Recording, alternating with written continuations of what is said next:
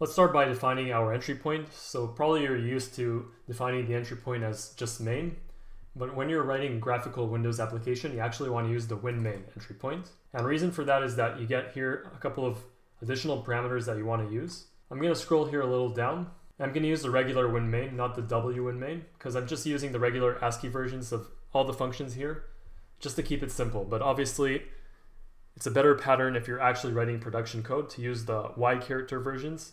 And this is a good point to remind that this code is just going to be for fun and not going to be suitable for production. I'm going to skip a lot of error checking. This will be the signature of the function I'm going to use for the entry point. So let's start writing the code here. I'm going to start by including windows.h.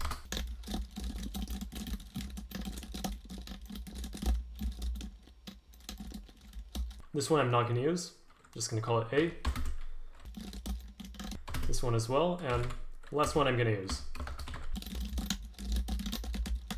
First thing you want to do in the function is call register class. As you can see in the description right over here, you need to actually register the window class before calling create window. And this basically sets all kinds of properties about the window. So you can see I just passed in a pointer to a structure. And let's open up this structure so we understand what exactly it contains.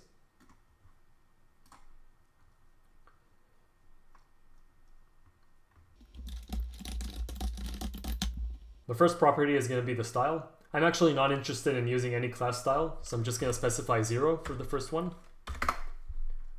Afterwards, we pass in a pointer to the window procedure.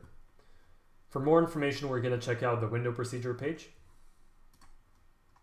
And this is the basic syntax of the window procedure, so I'm just going to define it above my entry point.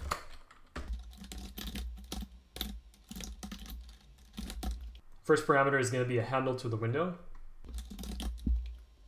Second parameter, the message. Additional message information, wparam. And more additional message information. Inside of this window procedure, currently I'm just going to call a default window procedure. So I'm going to go here to the category of windows and messages. And here let's search for default window procedure. We're going to use the ASCII version of this.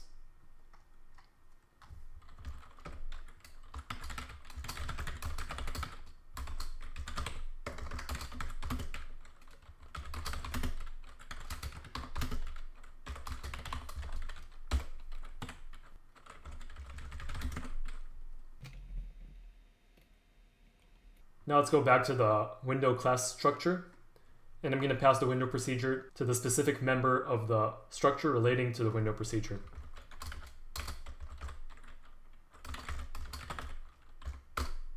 Afterwards, we have another member talking about number of extra bytes to allocate. I'm just going to put this as 0. And also this one can be 0. Afterwards, we have the handle to the instance that contains the window procedure. For this, I'm going to actually pass the handle from the H instance, one of the parameters on my entry point. Afterwards, we have the icon, but you can see that I can just specify this as null. In that case, the system provides the default icon. Afterwards, the cursor. Again, this can be null. And here we have the background, the brush. If you just scroll down, you can see that this can also be null. In which case, it's just going to tell us that we're responsible for actually painting our background. We have the menu here, it can be null as well. Finally, we have the class name. This will be the actual identifier of the class. For this, I'm just going to put whatever I want. After I finish setting this up, let's go back to the register class function. And all I got to do is just pass a pointer to the structure.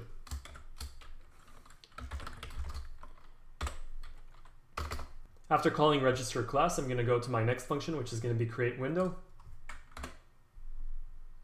And this will actually create the window. Notice that there's a bug here in the syntax. Currently it says that this actually returns void, but in reality it actually returns a handle to the window. I actually submitted a pull request that was accepted into the repository on GitHub, and soon it will just be fixed here. First parameter is going to be the class name we just registered.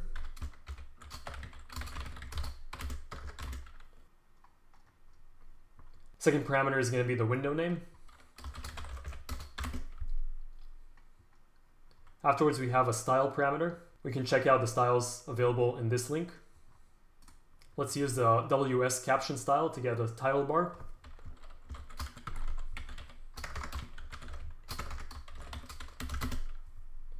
I'm going to add more than one style, and I'm going to do this using OR, as you can see right over here. Let's scroll down a little bit to check out more styles. I'm going to use also the pop-up style.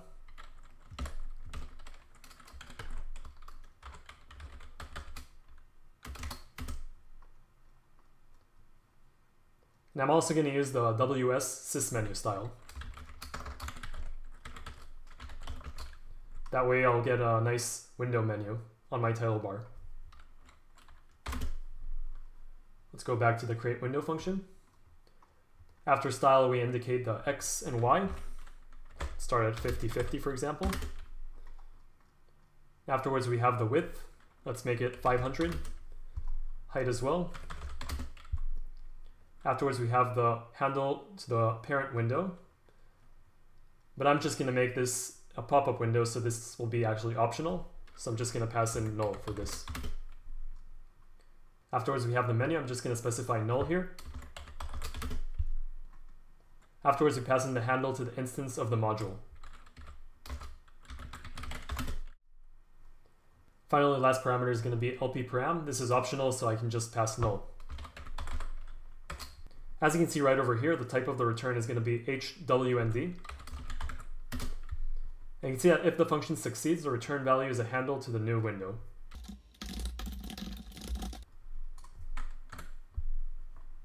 Now let's go to the category of windows and messages. Let's search for the function show window.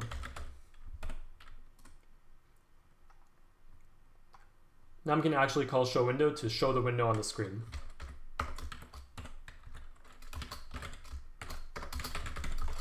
First parameter is going to be a handle to the window.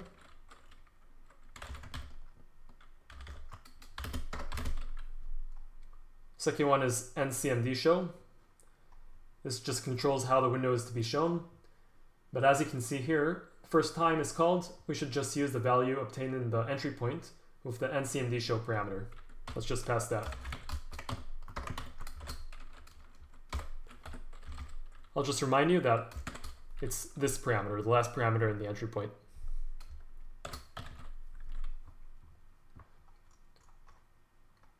After calling show window, we can finally start our actual message loop.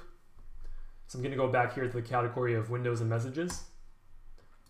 I'm going to search for get message.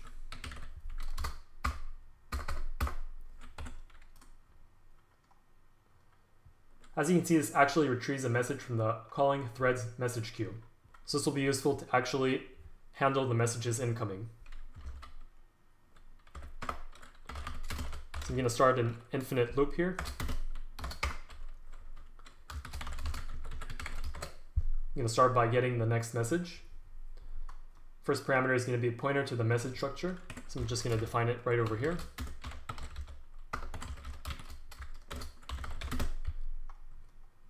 Second parameter is a handle to the window whose messages are to be received. We can see that we can just keep this as null, and then it retrieves messages for any window that belongs to the current thread, and also messages to the current thread's message queue, which have null in the handle value.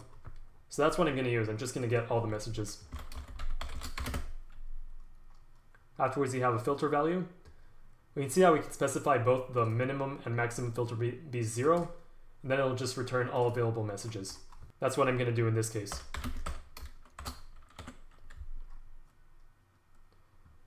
Also, let's take a look at the return value here. If the function retrieves the quit message, the return value is going to be 0. So let's handle that case.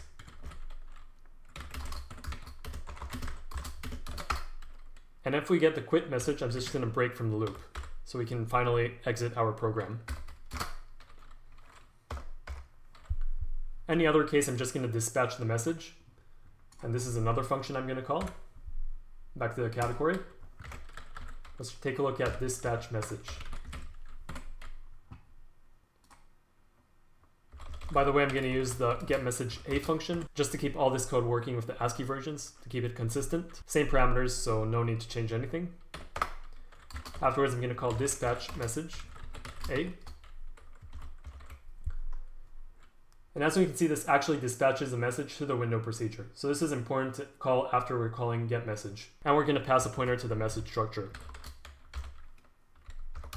Also, in a lot of examples, you'll see before calling dispatch message, they're calling translate message, but I'm not going to do this here since calling translate message is only necessary if you're planning to handle keyboard messages. I'm not planning to do that in my program.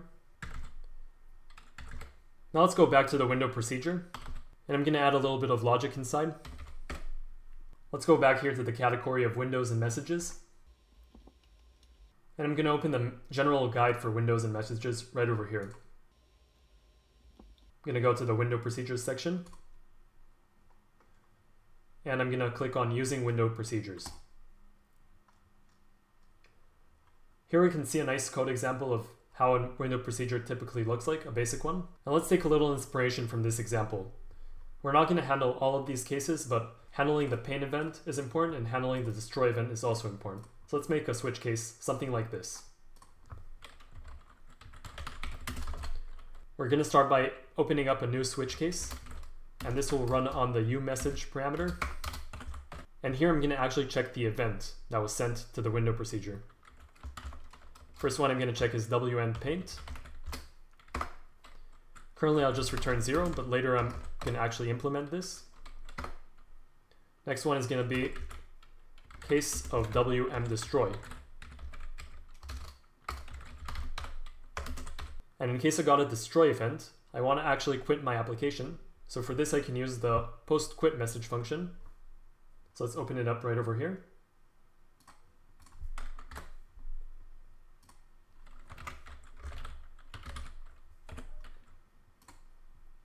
You can see that even in the description it's saying that it's typically used in response to a WNDestroy message. So this is great for our case. Just call post quit message, pass in the exit code. I'm just going to post in the exit code 0. And this will actually cause getMessage to return 0, and finally our application will exit. And let's add another default case here. And in the default case, I'm just going to return the default window procedure.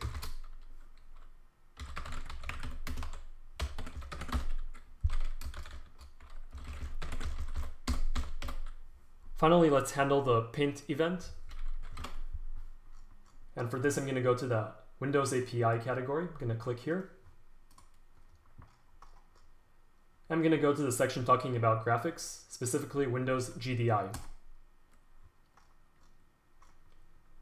Here we have all kinds of functions. I'm specifically going to search for the function that draws a rectangle on the screen. So I'm going to search for fill rect. I'm going to open this up. You can see how we have a couple of parameters here that we need to initialize.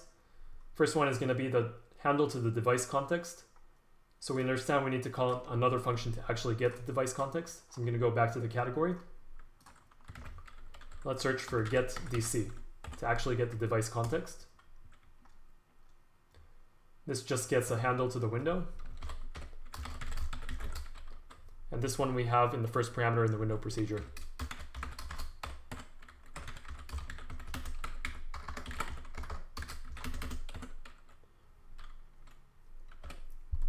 Afterwards, back to the fill rect function. Second parameter is going to be a pointer to the rectangle structure. And this will actually represent the actual dimensions I want to draw. I'm going to start on 50-50, for example, or maybe 75. Up until 250.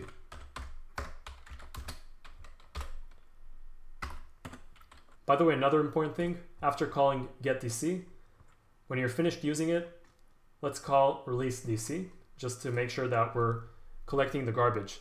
And this is especially important in this function because this will be called a lot of times. So if you don't release the resources inside of here, it's just going to make the window slower and slower, and it's going to make everything slower. So make sure you're garbage collecting inside of here.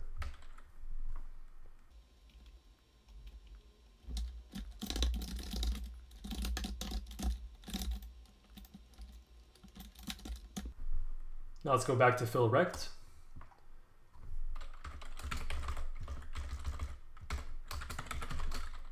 First, I'm going to pass the device context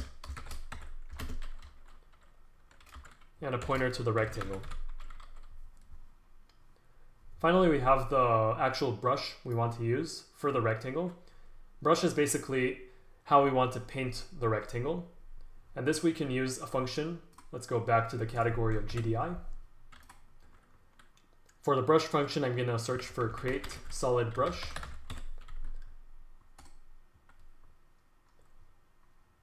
And this actually creates a brush for us. All we have to do is just specify a color.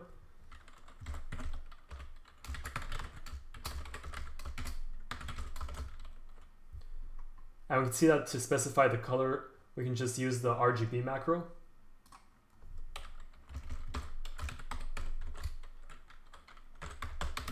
I'm going to use a blue color.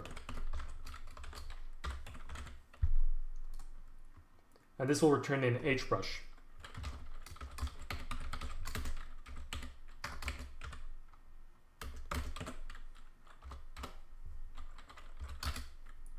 Now let's go back to fill rect. And that's going to be the last parameter I'm going to pass.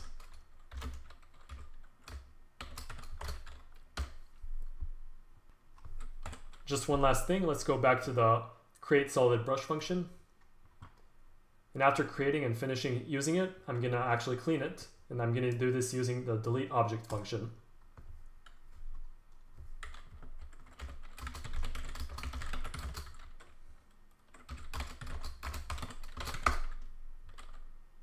Now let's test out this application. So for this, I'm going to open the Visual Studio Build Tools. Specifically, after installing Visual Studio, you'll have the native tools command prompt. So I'm going to open it. I'm going to navigate to my folder. And I'm going to run the Microsoft Visual Studio compiler, which is CL. First, I'm going to pass the C file. Additionally, I'm going to also pass two library files I'm going to need to actually get access to these functions. And first one is going to be, let's go for example to register class that we use in our code. If you go here to the section that talks about the requirements in the documentation, you can see that it tells us which library it comes from. And I'm going to specify this, user32.lib. Also, the GDI functions, some of them come from another library. So I'm going to go, for example, to the documentation of the delete object function. I'm going to go here to the requirements. And as you can see, we also need gdi32.lib. Now let's go ahead and run the executable. And you can see we have a rectangle on the screen. Subscribe for more programming videos, and thanks for watching.